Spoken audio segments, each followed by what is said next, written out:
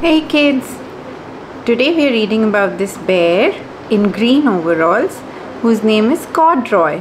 So Corduroy wants a home and a friend more than anything else. So let's listen to his story. This is Corduroy by Don Freeman.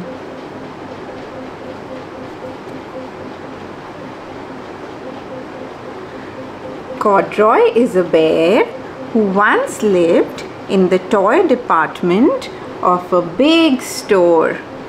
Day after day, he waited with all the other animals and dolls for someone to come along and take him home.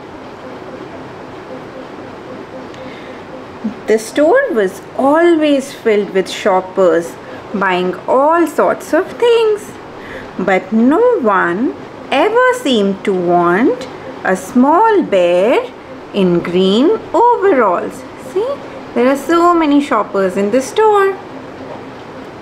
Then one morning, a little girl stopped and looked straight into Corduroy's bright eyes. "Oh, Mummy," she said, "look, there's the very bear I have always wanted." So this girl is telling her mama that that's the bear that she's always wanted. "Not today, dear," her mother sighed. "I have spent too much already. Besides, he doesn't look new. He's lost the button to one of his shoulder straps."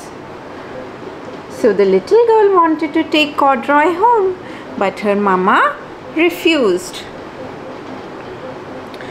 Corduroy watched sadly as they walked away. "I didn't know I had lost a button," he said to himself. "Tonight I will go and see if I can find it."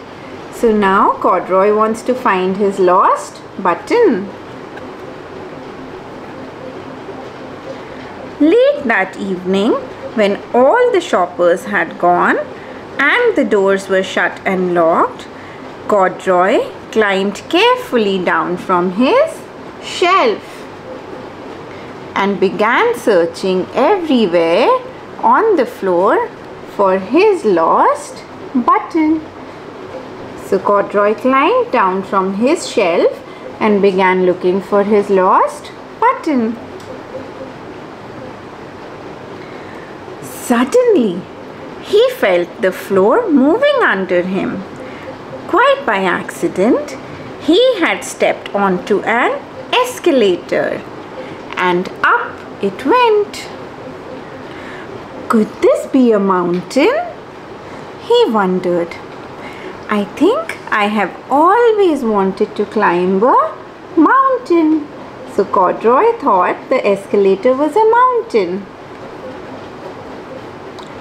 He had never seen one earlier.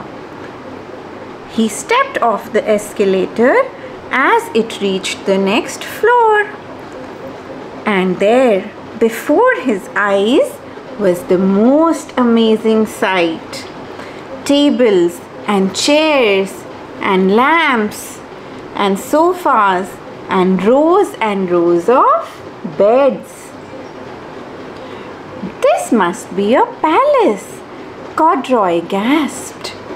"I guess I have always wanted to live in a palace." So Corduroy thought that the store had a palace inside. He wandered around admiring the furniture. "This must be a bed," he said. "I have always wanted to sleep in a bed." And up he crawled onto a large thick mattress. So Corduroy had never had a bed before, so he was very happy to see beds and mattresses. All at once he saw something small and round. "Why, here's my button!" he cried, and he tried to pick it up, but like all the other buttons on the mattress, it was tied down tight. He yanked and pulled with both his paws until pop! Off came the button, and off the mattress Corduroy toppled, bang into a tall floor lamp. Over it fell with a crash.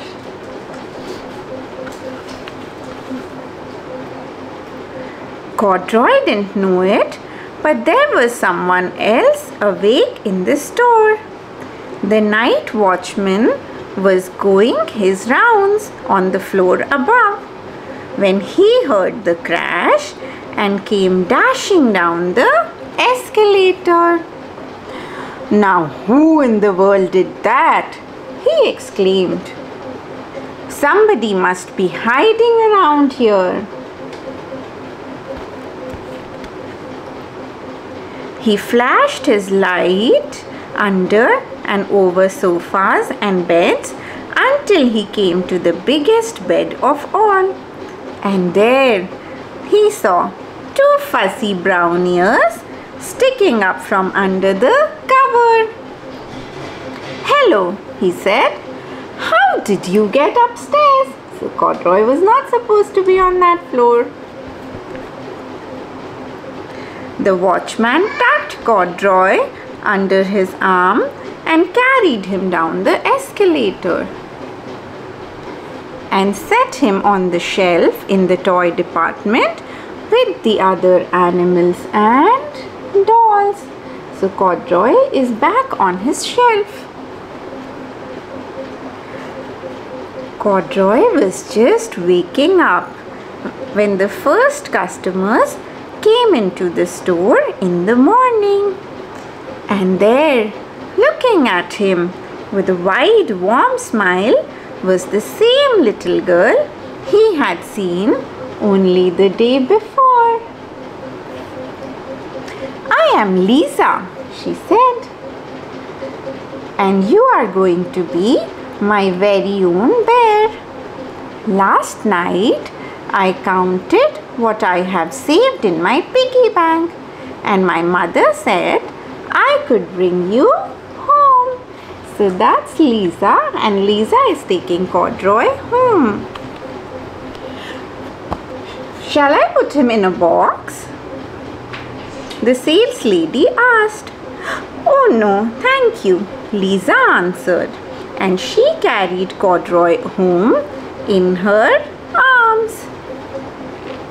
So Lisa is taking Corduroy home. She ran all the way up 4 flights of stairs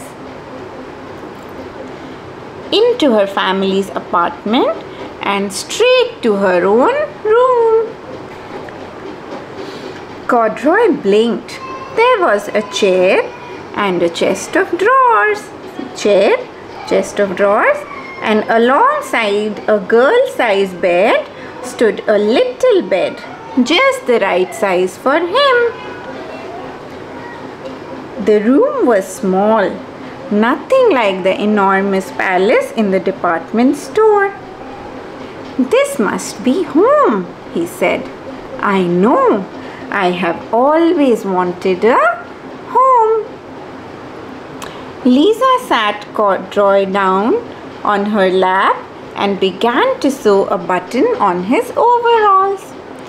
"I like you the way you are," she said, "but you will be more comfortable with your shoulder straps fastened."